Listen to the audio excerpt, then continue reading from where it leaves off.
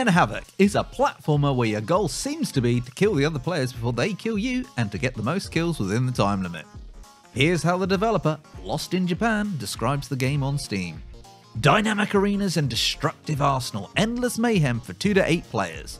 Dive into varied stages, each offering unique layouts and environmental mechanics where you can destroy your friends or foes, ensuring fresh challenges and relentless action in every match. I'm sorry guys, but that doesn't really tell me what to expect.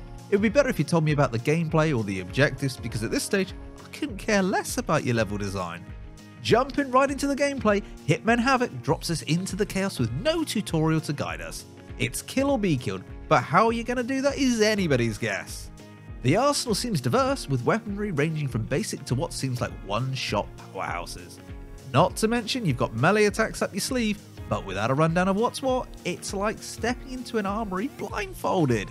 The game tries to blend the chaos of an arena shooter with some extra flair, but it's like being handed a map without a compass. The roadmap at the start gives a glimpse of the future, but once you hit the home screen, it's a quick dive into either joining a game or hosting one.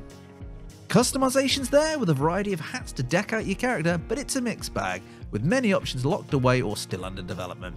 How you unlock these goodies isn't clear. Are we talking grind, pay, or play?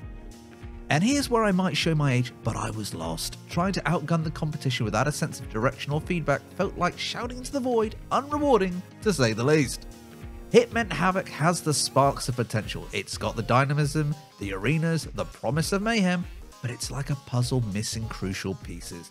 A tutorial isn't just a nice to have, it's essential to welcome players into the chaos, to make sense of the arsenal and to turn the mayhem into something truly engaging. So that's Hitmen Havoc for you. A diamond in the rough? Perhaps, but one that needs a bit more polishing for this game to truly shine.